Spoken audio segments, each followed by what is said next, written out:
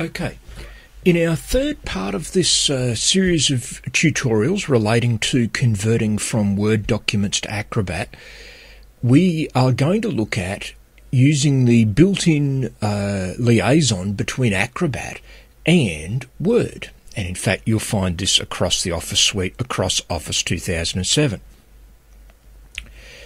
So, if I click the Acrobat tab, we can see that we've got a range of tools here. A little bit more than you get with just the standard going up to the Office button or the File tab and choosing to convert or save as PDF. So what we want to do here are a few things. I'm going to first click the Preferences tab.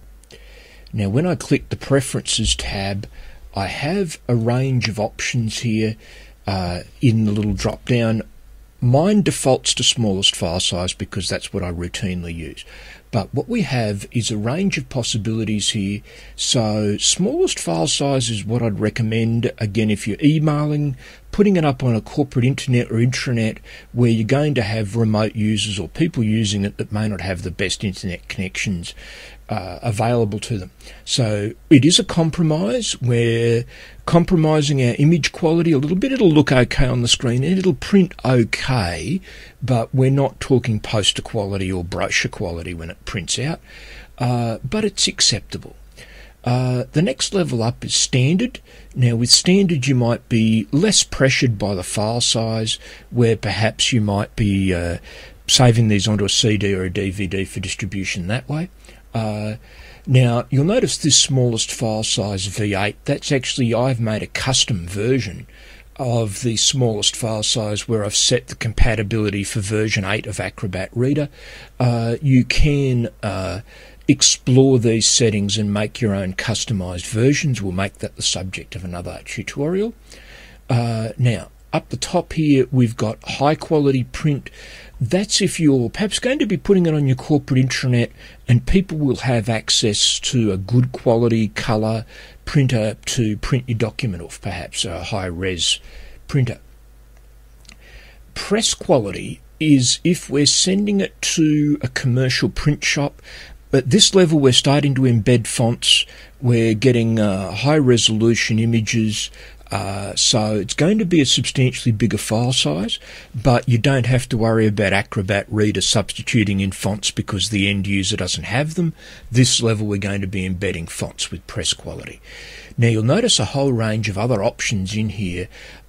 These are speciality options. Those of you familiar with printing might recognise CMYK for cyan, magenta, yellow and black, or RGB for red, green, blue. If you're dealing with a commercial printer, I would ask them, look, we've got all these settings available, what suits your equipment best? They may recommend one of these to you, or they might say, look, we'll send you our job options file which has our settings that suit our equipment, and they can send that custom file to you. It's very much like what I did here with smallest file size for version 8. It's their collection of customized settings that might suit them.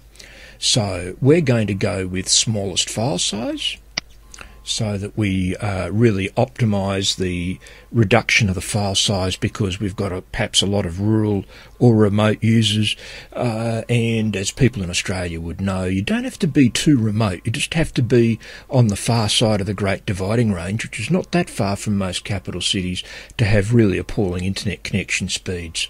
But anyway, again, I'm getting a bit political.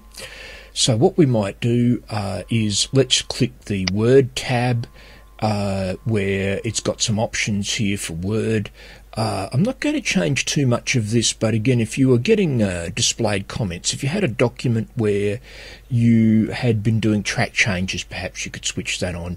Footnotes and endnotes, we want those converted. What's really important here, if I go to the Bookmarks tab, I want word headings converted to bookmarks. As you would have seen in section 1 of this little tutorial, we used our heading 1, 2 and 3 through Control-Alt-1, Control-Alt-2, Control-Alt-3, and we inserted a table of contents based on those headings, so it would be good if the conversion process can pick that up. I'm not setting the security at this stage. It's actually usually much more convenient to set your security actually in Acrobat itself once it's been converted. So that's just setting the settings. Step 2 is we actually want to create a PDF. And I'm just going to tweak the file name here a little bit, basically because I've already got a version of this we did in a previous exercise. Now, when I click Save, we're going to view the result here. It will open it in Acrobat itself. Acrobat Standard or Acrobat Professional is what we need here. In fact, it's by virtue of having Acrobat Standard and Acrobat Professional that we have actually got the Acrobat tab in Word. And it's converted. Now, I'm running a multi-core processor here, or the machine thinks it is. This is actually a virtual machine running a multi-core processor, so it converted fairly quickly. It's also not that big a document. Now, a few things I want to do here now that I'm in Acrobat itself. First thing I want to do is I'm going to go to the File menu and I'm going to choose Properties. Now, I'm going to start in the Description tab. Now, unlike Acrobat Reader, in Acrobat Professional and Acrobat Standard, this information is editable. So I can edit this information to suit, but I'll leave it as it is for the moment.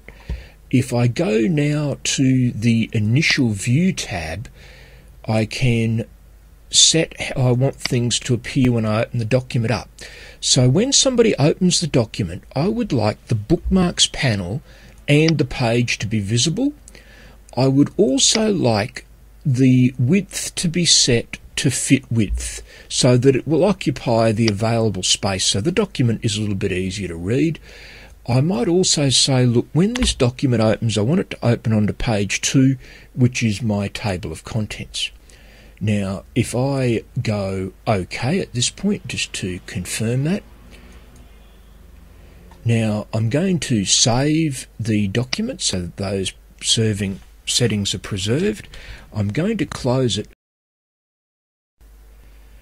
So we've set our properties, we've closed the document. Now I've opened an Acrobat Reader here so that we can see what the end user would see. So if I go to the File menu here, and here's my document. Now when it opens up, you'll notice how it's opened up with the Bookmarks panel appearing on the left. It's opened at page 2 on the right, so I can see my table of contents. So I can click on a topic in the table of contents and it will take me there. And also I can click at various points in the bookmarks and it will navigate me through the document. Also, if I go File, Properties, we see, although they're not editable, we can at least see our document properties.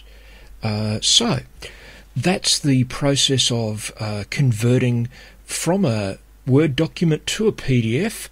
We've seen in this series, we've seen how to prepare your document. We used our heading styles, we added a table of contents. We've then converted using Office 07's built-in Save as PDF approach. And we've also converted using Acrobat Standard or Professional. We've seen we get a few more options if we've got the full product. But you can certainly do a very serviceable job with just the basic conversion options. Now, if you've got any questions, you can send me a text at Stephen, that's Stephen with a V, stephen.knight.training, or you could email me at stephen@trainerscope.com, train a scope, with or without the dashes, it'll work either way. That first address I gave you there before, stephen.knight.training, is of course a Skype address. What you'll also find if you go to www.trainascope.com is my blog. Also on my blog you'll find the link to my YouTube channel and my Twitter feed as well, where I announce that I've done extra bits and pieces like this. Thank you for your attention.